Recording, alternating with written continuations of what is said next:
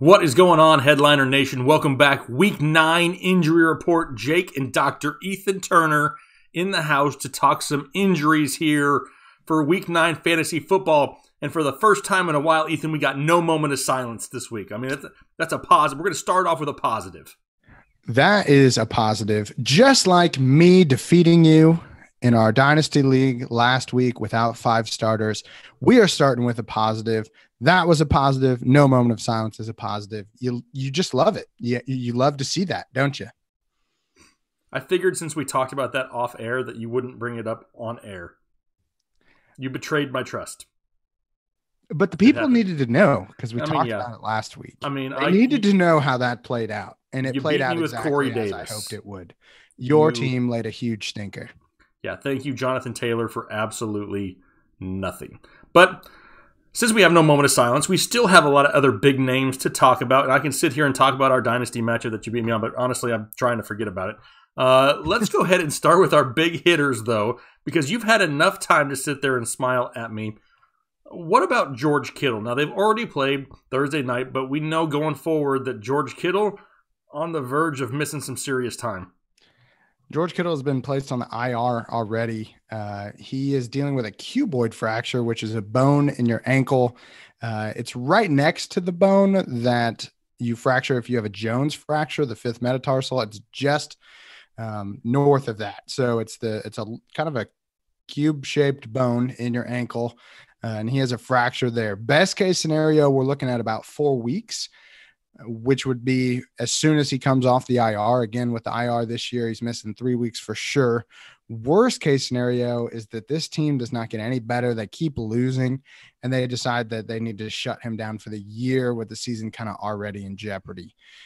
I think the 5 or 6 week mark is most likely. So hopefully we will see him again this fantasy season. For the meantime, you're looking at Jordan Reed, a solid tight end option as long as he stays healthy himself. But this team is really hurting. They're in some serious trouble. Yeah. I mean, and part of me just has this curious question. Is it called cuboid fracture because you said the bone is shaped like a cube? The bone is, well, it's called a cuboid. The bone is called the cuboid bone. But you said it was shaped like a cube. It is shaped like a cube. That's why they call it that. That sounds like something I would do, Ethan. That sounds like a doctor term that I would, we're going to call this the cuboid because it looks like a cube. I didn't name it, man. We're talking hundreds of years ago. I love it. I'm not complaining about it. What about George Kittle's teammate, Jimmy G? A lot of people talking about, the injury history now of Jimmy G. What can we expect with him going forward? Garoppolo is dealing with a high ankle sprain. He also got placed on IR, so you're looking at 3 weeks minimum. This is starting to become kind of a trend with Jimmy G, and you don't like to see this kind of happen over and over and over again. He's becoming one of those guys that I have a really hard time trusting. I think the team is going to have a hard time trusting him moving forward, and it just sucks because I think he is talented, but he just can't seem to stay healthy. Again, we're looking at about 3 weeks with the high ankle sprain. Nick Mullins is expected to start in the meantime. We have seen CJ Beathard get some playing time as well if Mullins isn't playing well. I don't think either of those guys is a great fantasy option. Again, we're right in the middle of this game, so if Nick Mullins blows up for 5 touchdowns, don't come harassing me in the comments. I just don't think either of those guys is a high-quality start. Yeah, like you said, we're filming this during Thursday Night Football. It's literally like right above my monitors as I'm watching it here. So just keep that in mind as we're going through these projections here rest of season. But I mentioned Jonathan Taylor and how he hurt my feelings to end last week because he screwed over my fantasy football teams. And then we heard at the end of the game from Phillip Rivers that Jonathan Taylor was nicked up, I believe was the quote. Frank Wright came out later and said, I didn't even know he was injured. So then it made it look like he was a little bit more benched. What's going on with Jonathan Taylor? Taylor's dealing with a mild ankle sprain, but it certainly didn't affect him like it was mild. He put up one of his worst performances of the year, only for us to find out that he was hurt. Was he actually hurt? Was he, kind of hurt? Did he get benched? It's not a good sign when your coach says that they didn't know about an injury. So a little concerning there. Jordan Wilkins is expected to take on a larger role again this week, even if Taylor plays. I think there's a chance that he sits. based on how well Wilkins played in his absence last week. Yeah, I mean, I think it's just one of those things we watch here throughout the weekend. I know he's already gotten back to practice and getting more involved. If he plays, though, you hit it right there on the head. It's going to be a lot more Jordan Wilkins. We're still going to see some Naheem Hines. It's not all Jonathan Taylor, which really hurts the ceiling. What about Kenny Golladay? That's another big-name wide receiver that went down early last week that hurt a lot of people in their fantasy matchup. This one hurt me in a lot of places. He's dealing with an undisclosed hip injury. It could be a hip pointer, which is basically a bruise on the top of the hip. Basically, it happens often with wide receivers that when they get tackled in the air, they fall and land on kind of the top of their hip. And it can be very painful when you land in that way. It could also possibly be a small labral tear in the hip. That would obviously be more serious, but we haven't gotten any real news on an actual diagnosis as of recording this. I expect Golladay to miss this week, probably next week as well. Hopefully by next week, we'll have a better idea of what is exactly is going on with him. And then we'll be able to give a more concrete prediction on when he's going to come back. Yeah, because we need some Kenny G back in our lineups. What about another one of these high-end wide receivers when they're healthy? Calvin Ridley of the Atlanta Falcons. Ridley is dealing with a midfoot sprain. He actually went down while we were recording last week's video. Ridley hasn't practiced as of Thursday. If he is able to find the field today or tomorrow, I still think there's a pretty low chance that he plays, but that would be a better sign. If I had to guess, I would say he's probably going to miss this game, but we will see if he practices on Friday today, if he is able to make a miraculous comeback from this midfoot sprain. But like I said, typically not going to play with these.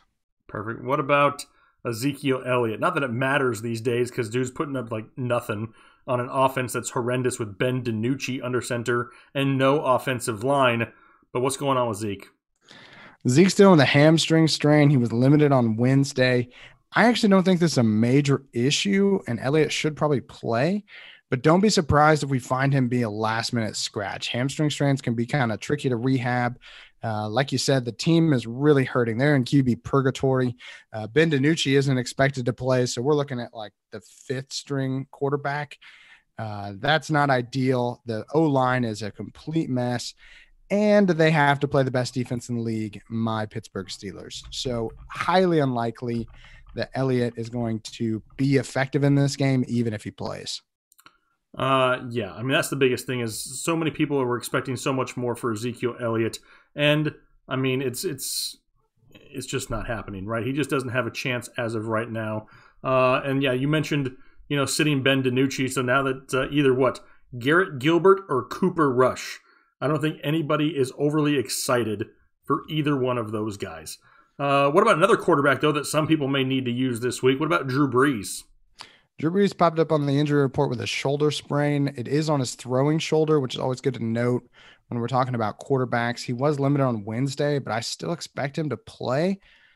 But there is a small part of me that would love to see a Jameis Winston sighting here.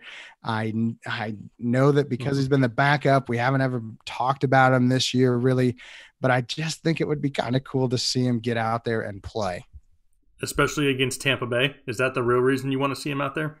I'm not going to say that doesn't play a role in my desire to see him get a chance here. I mean, if it happens, that would make – I would almost enjoy Sunday Night Football even more if that is the case. Not because I don't like Drew Brees, but I love those revenge games. That would be great to see Jameis play against the Bucs. But who knows? We'll see. If I had to guess, I'm no doctor, but Brees probably toughs it out. What about – some quick hitters now, Ethan, because we've gone through some of the bigger names, but now we're going to rapid fire through some of these guys.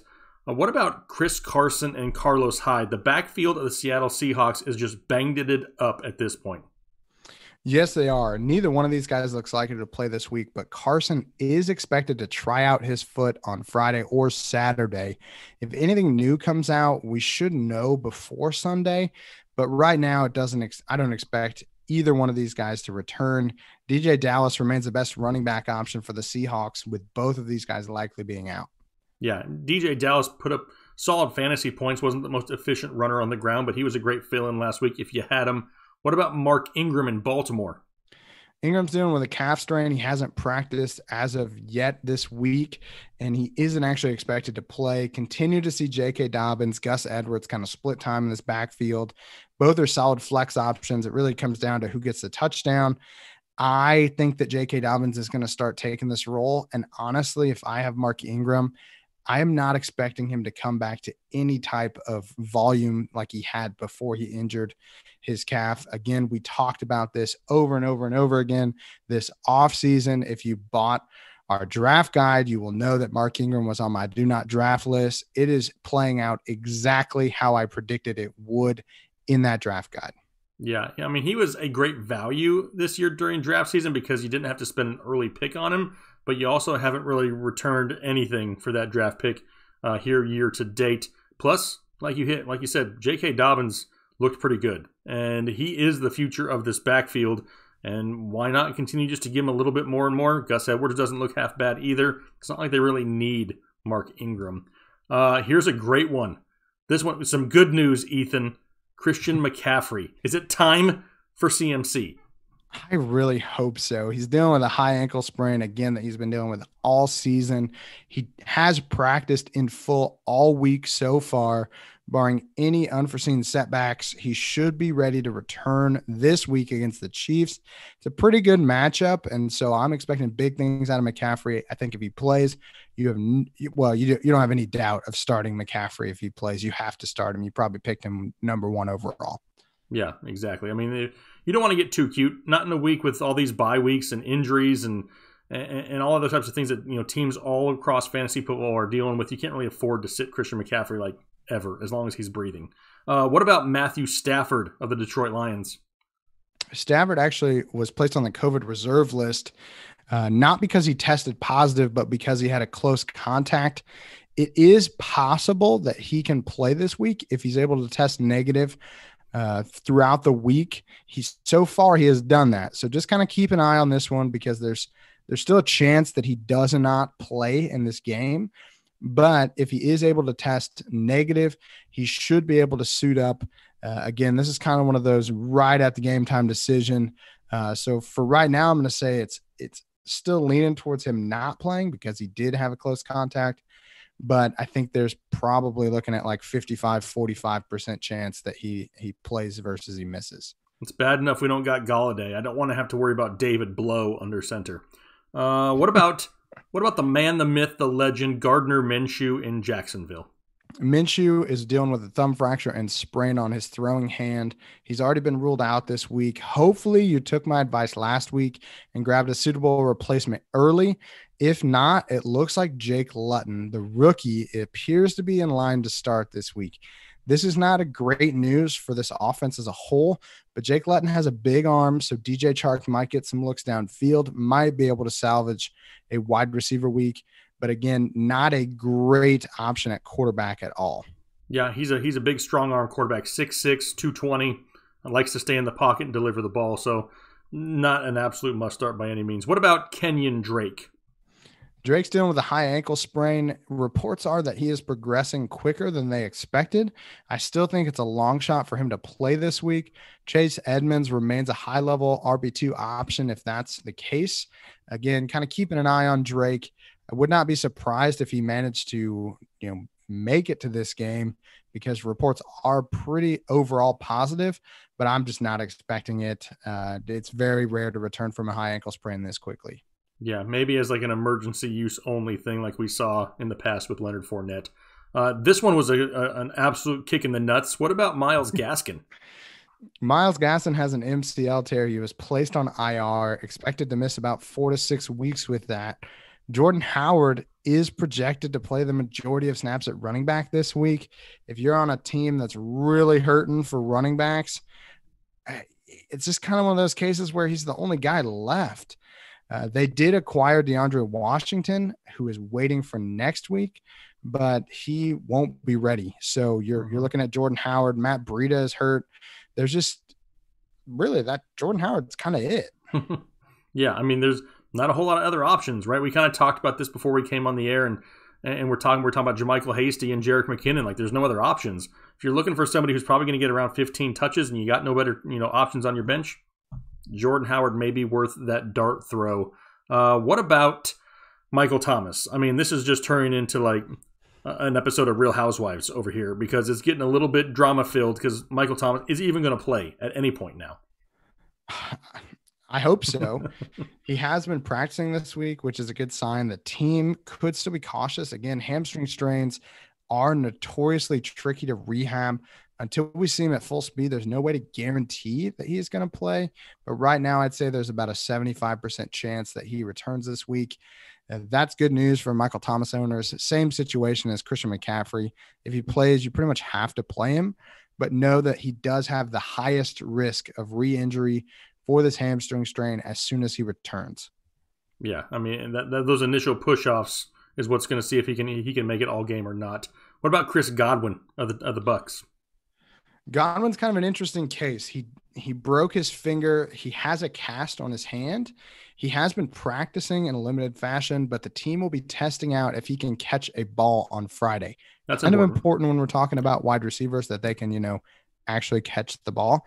I think it's a long shot that he plays this week, but who knows if he does manage to play, what that would look like with a cast on his hand. It can't be, I would not expect anything close to a super productive game. You have to remember that Tom Brady is throwing him the ball, and if he doesn't trust that he's going to be able to catch it, he's probably going to look somewhere else. I actually expect newly acquired Antonio Brown to see some action kind of all over this offense.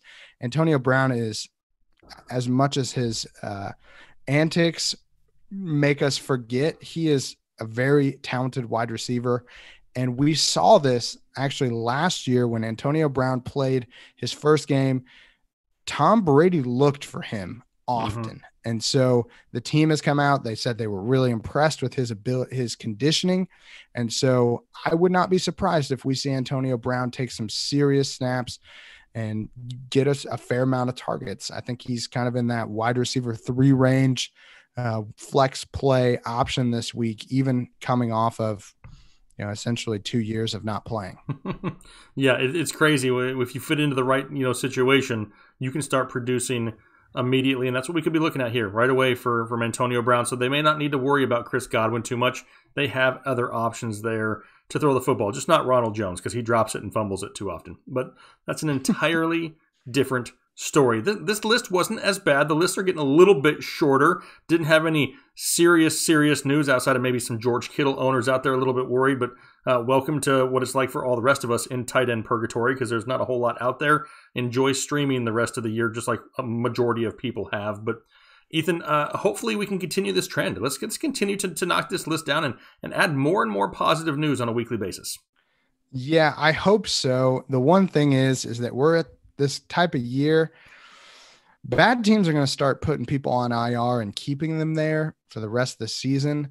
And so we're going to see some players that maybe wouldn't be out for the rest of the year end up on IR and not expected to play for the rest of the year if they're on a bad team. So keep an eye on that. But yeah, hopefully the list continues to get smaller.